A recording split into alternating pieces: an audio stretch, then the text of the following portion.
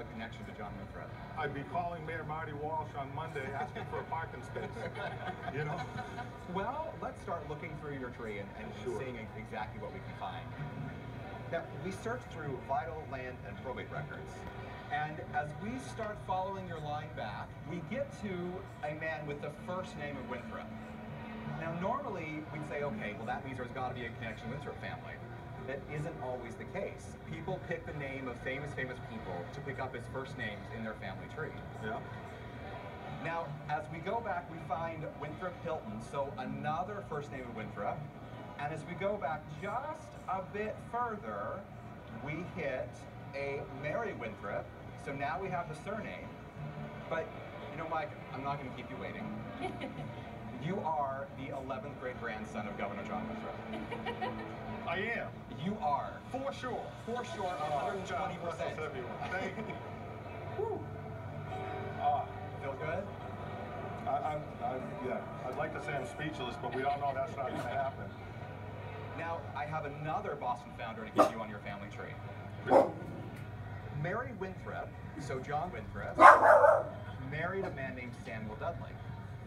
And Samuel Dudley's father was none other than Governor Thomas Dudley. He's also your 11th great-grandfather. Whoa. Whoa. Feeling better? Feeling mighty fine. Wow. So both Winthrop and Dudley, of course, were Puritans. And the best way to think about it is think of the Puritans as working to purify the church, but also the world around them. Now, how did Winthrop and Dudley, who were born in England, end up in this area that we now know as Boston? At that time, King Charles was cracking down on any attempts to reform both the church and the government. So Winthrop and Dudley were looking for another place where they felt like they could exercise their religion a bit more freely. And so they thought the New World would actually allow them to do that.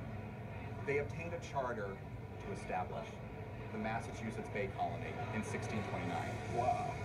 That's amazing. I'm trying to process it all as you're talking. Well, take your time. Yeah. Take your time. These are your 11th great-grandfathers. What a pair. Yeah, what a pair. What a pair. Now, Thomas Dudley, while he was serving as a leader in the colony, signed a charter for a place that literally has changed the world. It was Governor Thomas Dudley that signed the charter in 1650 to establish Harvard College. Wow. Wow. You know, taking that red line over to Harvard now, you can say, yep, Dudley did that. I'd love to go to school there. Wow, that's amazing. Part of the fun thing that we can do on Genealogy Roadshow is introduce you to your family. And what I wanted to do was to actually take you through a few of your cousins. Yeah. Ready? I'm ready. All right. Do you have any idea who this is? I don't know who that is. This is Anne Bradstreet. She's actually the first published female poet in America. And she's your 10th great aunt. Wow. And that actually continued up until the modern day. Have you ever seen this guy? I'm sorry, I don't recognize that. That's all right. This is Tennessee Williams, Oh. the famous American playwright, who's your 6th cousin twice removed. Nice. Well, let's keep going. Your cousins include dashing leading men, such What? as Humphrey. Yeah, Humphrey Bogart? Humphrey Bogart. Cultural icon, star of Casablanca. Oh, man. Are you getting embarrassed? No, I think that's great. I love him. He's your 8th cousin 3 times removed. That's where you get your looks. Yeah. But you also have absolute pioneers. You probably recognize a picture of this incredibly influential woman. Amelia Earhart? Yep. The female pilot is your 11th cousin twice removed. While Amelia Earhart reached for the sky, this man reached for the stars.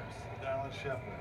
Alan Shepard, the first American to travel in space, the 5th person to walk on the moon, is your 8th cousin twice removed.